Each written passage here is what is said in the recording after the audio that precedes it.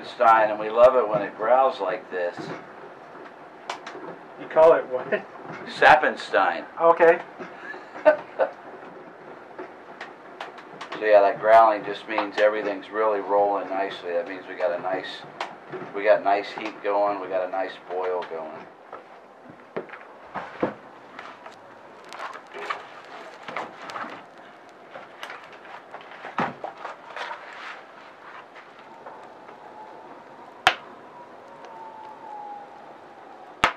It permeates my nostrils.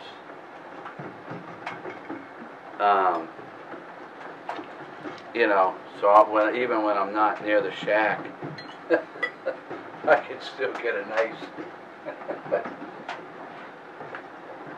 whiff.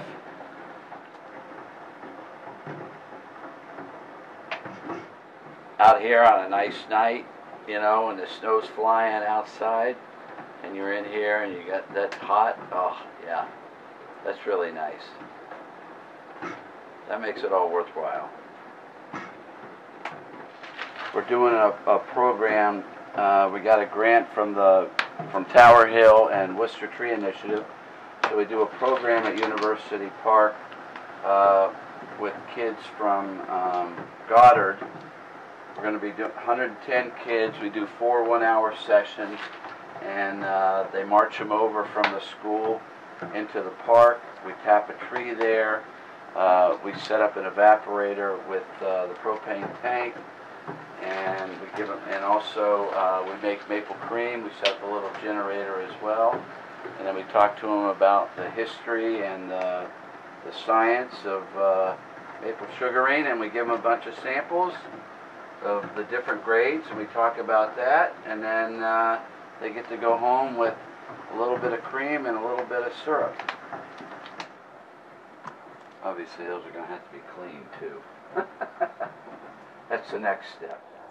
It started when I was a kid in Ohio. We would camp, and there was a place that made maple syrup. They had maple trees there, and so they would do pancake breakfast with the syrup they made. And then when we bought this house 22 years ago, it had all these maple trees, and so started with that, just making a little bit with the family, and then I made a mess in the kitchen. We sat out here on the turkey fryer, and then you start thinking about wild dreams and sweet dreams, I guess I should say.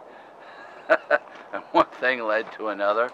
We built this, had a smaller evaporator, gave it all away in the beginning, and then people said we should start selling it. We started selling it, and then we keep selling more and more, and you know, and have a bigger evaporator now. So that's, I mean, it's just crazy how it's gone.